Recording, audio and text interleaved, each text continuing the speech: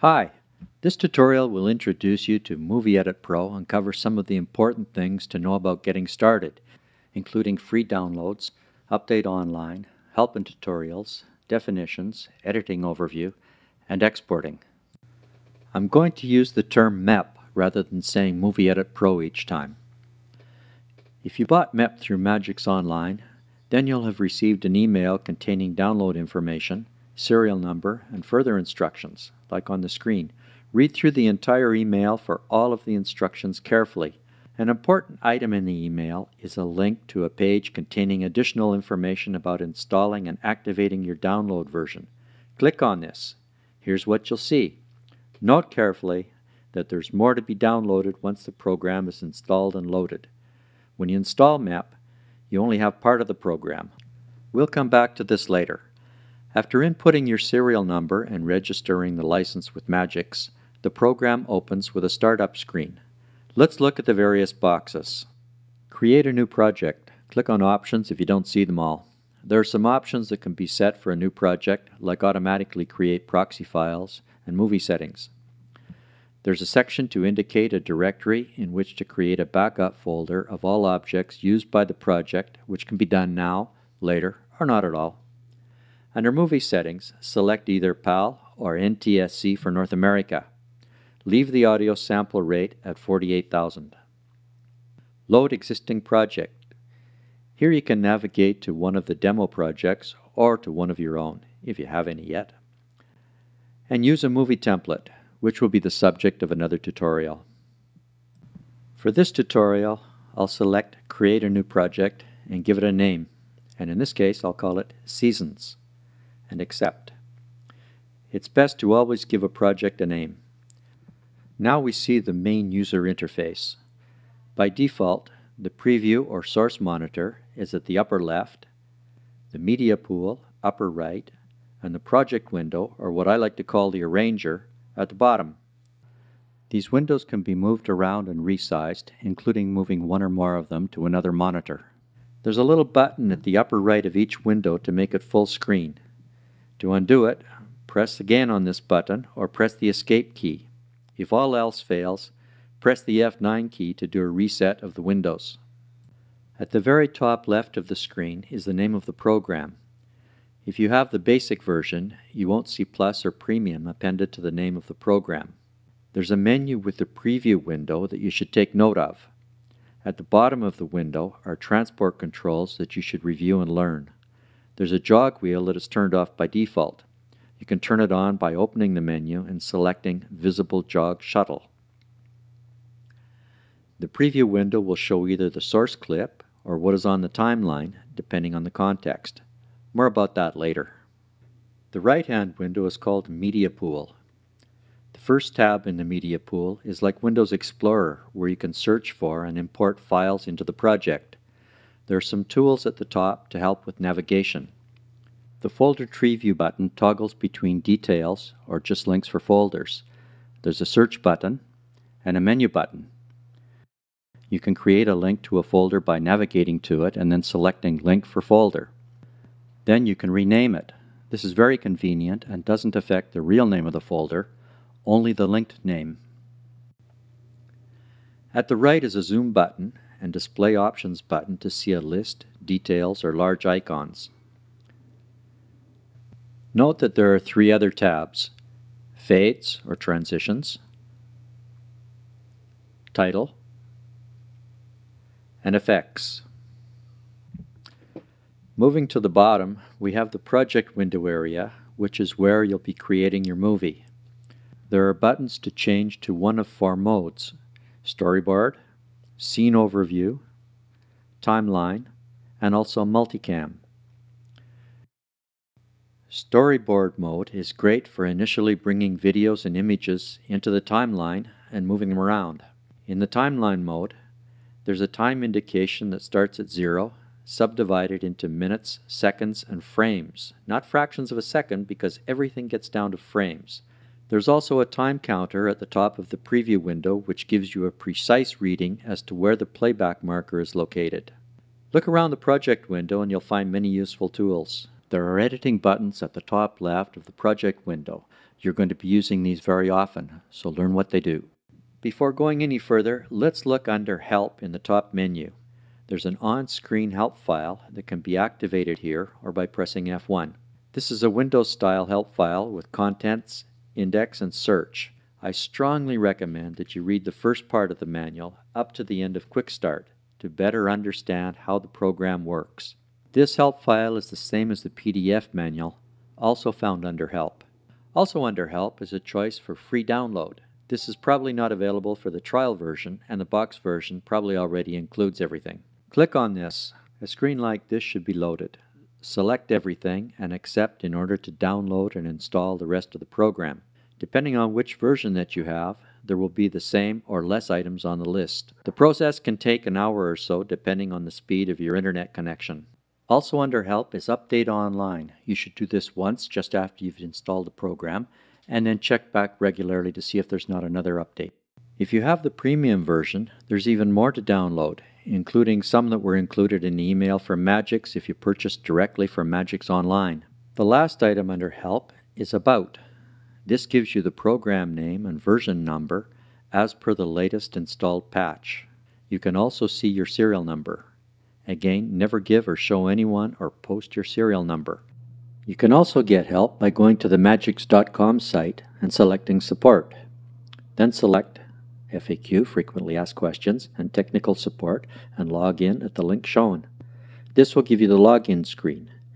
You should have already registered when you purchased MAP or any other Magix product. Log in. You have several options. One is to get technical support. If you want to see your registered products and the latest patches, click on Customer area and you'll see the list. Download will give you the opportunity to download a patch.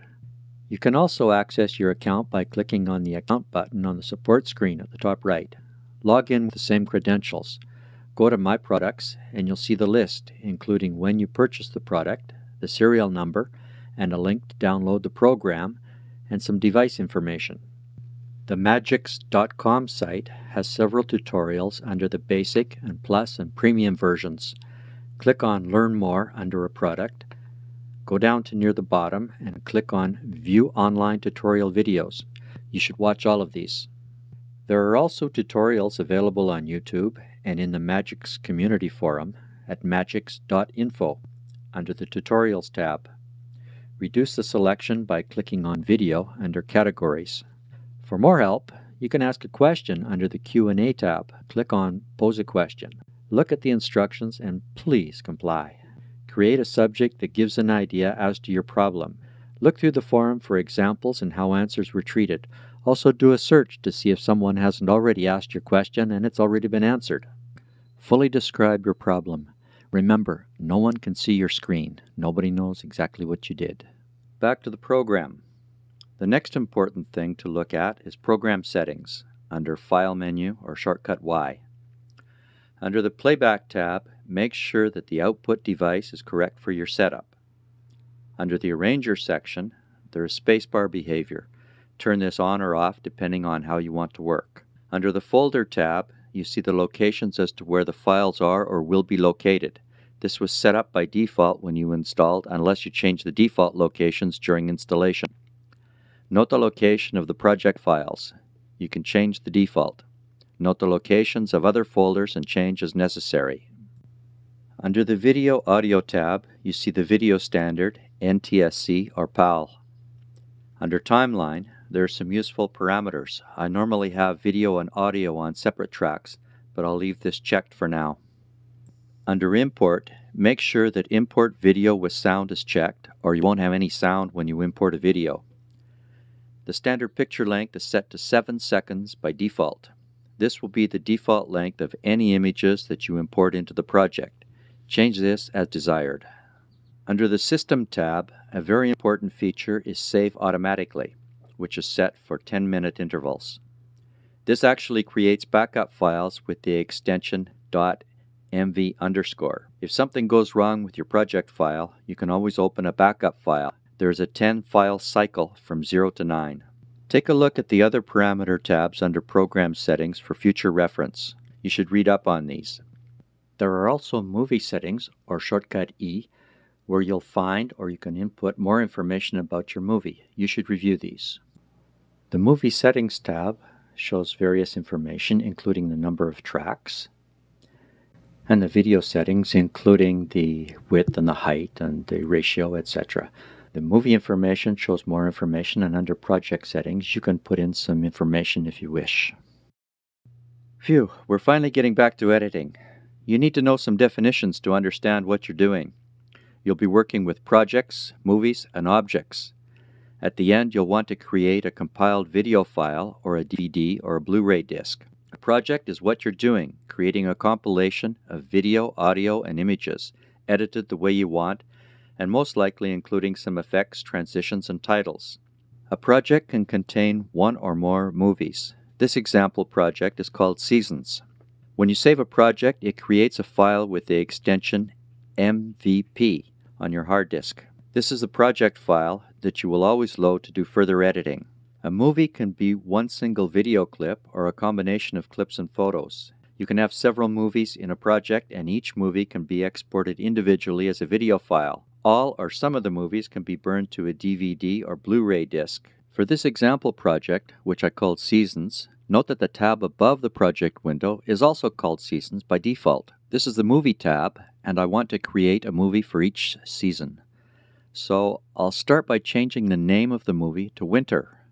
Right-click on the name in the tab and select Rename Movie. Note that this doesn't change the name of my project. It's still Seasons. Next, I'll add a movie by clicking on the plus, right-clicking, and changing the name to Spring. I'll add two more, Summer and Autumn. We'll start with Winter, so I'll click on this tab or movie. I'll switch to storyboard mode. I want to start by importing a video, so I'll search for it in the Media Pool file browser under Import, and I'll choose one. Click on the object so that you know which one you're working with. Placing the mouse over an icon brings up three buttons. Clicking on the little play button starts playing a preview of the clip. If this is the clip that you want, click on the little Import button, and it will place the clip at the end of anything else on the timeline or in the storyboard. I'll add another clip. This time I'll just drag it down onto the storyboard. Now I'll go and select a third one, and I'll drag it on, but this time I want to place it at the very beginning. That's quite simple, as you can see, and I can move it around left or right, so that's one way to quickly edit. Let's take a quick look to see what happens on the timeline mode. There we can see our three objects, one after the other, spread out over time. I'll go back now to storyboard mode. Let's create a title. Click on the object that the title should be linked to. Click on the title or T button, and a default text appears, and the dialog box opens in the Media Pool. Type your text into the box. You can have more than one line by using Enter after each line. Click on the check mark to accept. MEP always places the title at the beginning of the object that was selected. However, you can move the title along anywhere that you want to on the timeline or onto another track. Now it's time to save. But what are we saving? We're saving the project, not changes to any video or audio files or photos. They don't get touched. So what's happening? A project in Movie Edit Pro is a series of commands. The original object files are neither touched nor are they imported into the project file. What we imported was the location and name of the files. MEP simply uses the files virtually. The original files always have to stay on your computer. If you delete them or even move them elsewhere, then MEP won't be able to find them to use them again. Thus, don't delete the originals of anything that you import into MEP, thinking that it's been saved by MEP. It has not been saved. Press on play to review the movie that we've got so far. Let's say that we're finished and we want to export this movie. Click on the button at the upper right corner of the screen to open the export dialog. There are several options. I have to caution you against uploading directly to the internet, to a place like YouTube or Facebook. They sometimes change their protocol and the upload from MEP doesn't work. But the biggest reason is because you should always review your export before uploading. I'll select Output as Video File. We have some choices, quality and format. I usually like to export to a WMV file. For YouTube, I use MP4. I'll select WMV. There are some options under Quality with increasing quality and file size. For this example, I'll select the highest quality. Look at the summary of the output. Since this is the highest quality, it also means that it will take the longest to export. But that's okay. Click on Save Video. Now it's asking me where to export the file to. Note where the export will be saved to. These are fine to me, and I'll accept by clicking on Save, and the file will be created. Once done, you can view this in a viewer program like Windows Media Player or send it to someone. Always play it first to make sure that it worked okay and that you haven't made any silly mistakes. And remember, you can only export one movie at a time. Try doing a small test project to learn before tackling anything serious. Watch for my tutorials on movie templates and basic editing. I hope that this has helped you get started properly in MAP. Thank you for watching. Enjoy.